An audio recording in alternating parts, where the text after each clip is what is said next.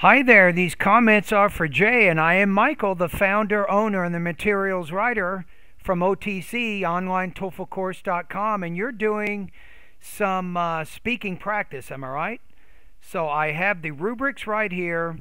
I got your speaking task, and I think this one is, upon your death, what valuable object or material possession would you give to a friend, and then why? And give specific examples and reasons to support your opinion. That's kind of what you're answering here. So I'm going to go ahead and listen to it once, and then I'll give you my first impressions. We'll listen to it again, and I'll give you more feedback on your speaking. Have to choose some valuable object to inherit. I choose my house in the countryside for my daughters because it is comfortable and she can practice interesting activities. First of all, although the house is in the countryside, it have some basic facilities, for example, internet, fresh water, electricity, and so on. Therefore, she can enjoy the house in her holidays.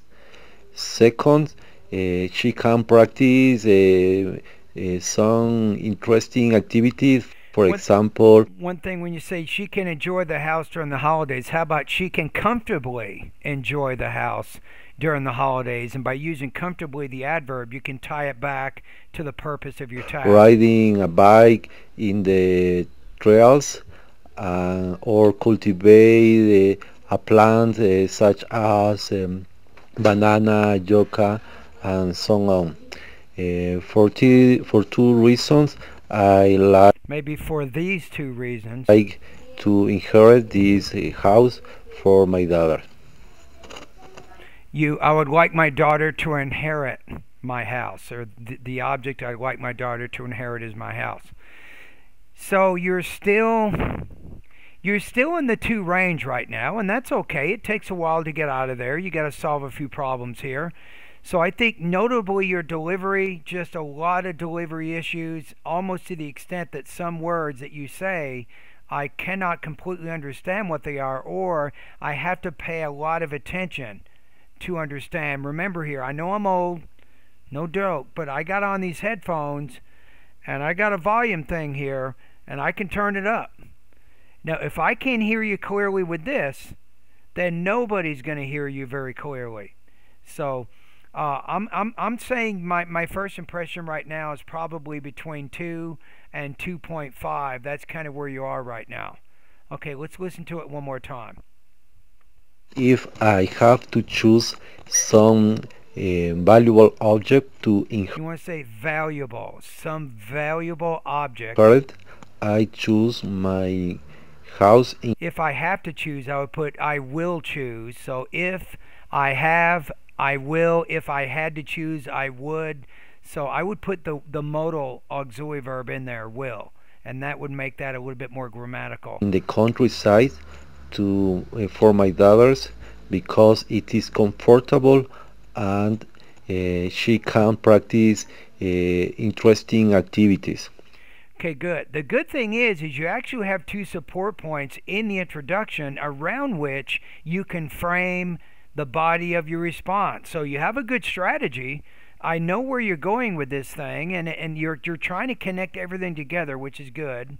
First of all, although the house is in the countryside, it have some It has, not it have. So remember, in using it, you want to use a singular verb.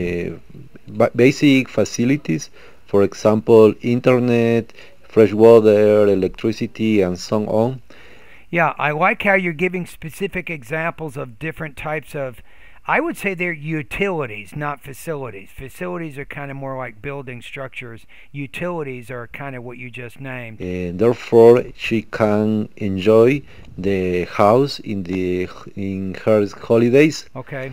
Second, she can And I would say second of all. I think that you said first of all, right? First of all, second of all. practice some interesting activities, for example, riding a bike in the trials or cultivate a plant such. You want to say cultivating. Don't forget to pronounce all of that word.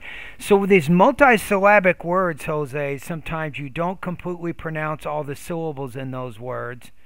As banana, yucca, and so on. For two reasons, I'd say for these two reasons. I like to inherit this house for my daughter. I would like to, if you say inherit, I would like for my daughter to inherit this house upon my death. Or finally, the house is the object that I'd like my daughter to inherit upon my death, or the house is my valuable object that I'd like my daughter to inherit. So that's a language use issue there. So I think that my score is probably pretty accurate. I'm going to say you're probably between 15 and 17 points out of 30. So the good thing is you have a good understanding in your topic development of how to organize and develop your response. So I'm going to give you some big kudos. I think you're going in the right direction there. Unfortunately, you did have some language use problems, and there's some limitations going on in there with your grammar and vocabulary. And then you have a lot of delivery issues. I'll just give you three right now, three things. I don't want to overwhelm you too much. But I'd like you to work on sentence rhythm in the pronunciation area in my course. I think that's going to be helpful.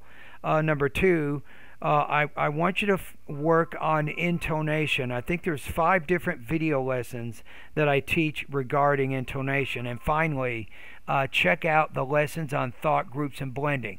You're getting better in that area, but still your thought group's a little too small, so you have too many pauses and hesitations after, say, 2 words or 3 words at the most. But you want to get your thought groups up to about 4 to 5 stress words, and that's going to help your pacing, and you actually speak more naturally if you can do that. Now, it's easy for me to say all this, but not easy to learn. So now your job is to go into the pronunciation section of my online course and get to work.